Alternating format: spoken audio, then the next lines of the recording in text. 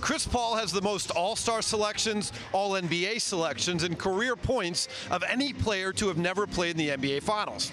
It's been 16 long years, and Paul said he can wait a little longer, saying he will not think about the final stage, quote, until the job is done. Paul said he is laser focused heading into tonight's Game 5 against the Clippers, and his son's teammates are focused on propping him up as well. Devin Booker said he knows how much Paul wants it and added, quote, "We have his back." Now for a report on the Clippers, let's go to Om Youngmisoo.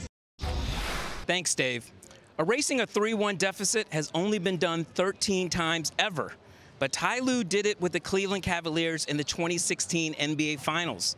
I asked Lue what can he take from the comeback to help the Clippers. He said it starts by winning the first quarter of Game 5 and taking it quarter by quarter. Lue remembers LeBron James setting the tone for the Cavs by scoring 12 of his 41 points in the first quarter of Game 5. Tonight, Paul George knows he can't miss 6 or 7 three-pointers in the first quarter like he did in Game 4. Otherwise, that could be the Clippers season. Back to you, Stephen A.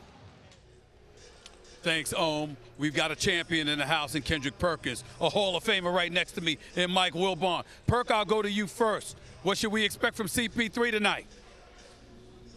I expect CP3 to come out and lead his troops. He's going to come out with a killer mindset, Stephen A. and Mike Wilbon. When you think about his post-game interview with Rachel Nichols, and she asked him about being up 3-1, what did he say? I don't want to talk about it because I have had bad experiences being up 3-1. That means to tell me that he's locked in, he's focused. I expect CP3 to bring the intensity. I expect them to bring. Wilbon, I'll ask you.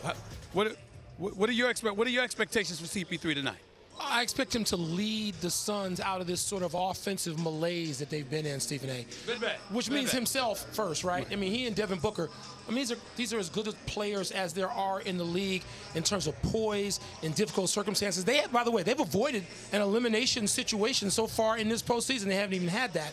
I expect to see those guys play with a lot more calm and purpose offensively, while still playing with the kind of defense they were in the first half when they held the Clippers down in Game 4. I expect to see that tonight. Wilbon, I want to transition to another question to you because obviously I've been dying to ask you this question. CP3, at this stage and point in his career, in his life, he's made it this far. Once upon a time, he was playing with Blake Griffin. That didn't work out. Was playing in Houston with James Harden. That didn't work out. Both wanted to part ways with him and vice versa, it seems. How should they look right now in light of the fact that CP3 is knocking on the door and about to make the NBA Finals? That's a great question, but let me answer it this way.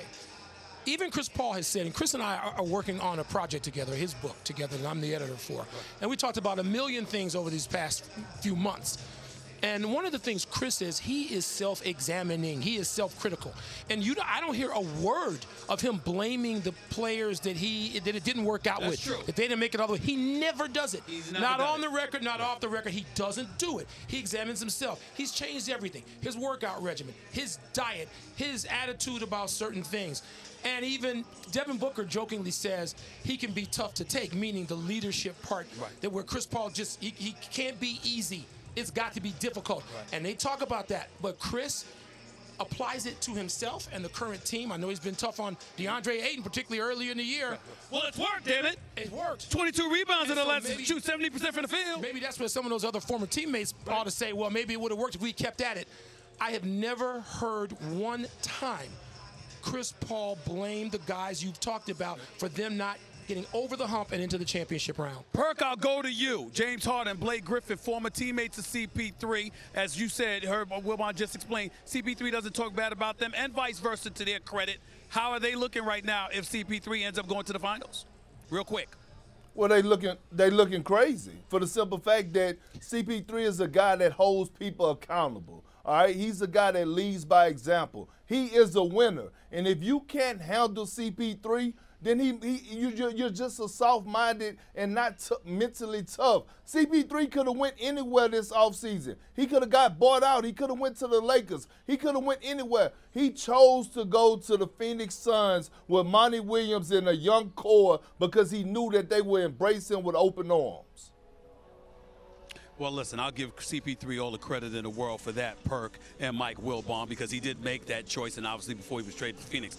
But let's not forget he is getting over $40 million. That is an incentive. Let's not act like that. A few other places, I understand but he did that. choose to get it here. $40 million with less state income tax. Anyway. Thanks for watching ESPN on YouTube. For live streaming sports and premium content, subscribe to ESPN+.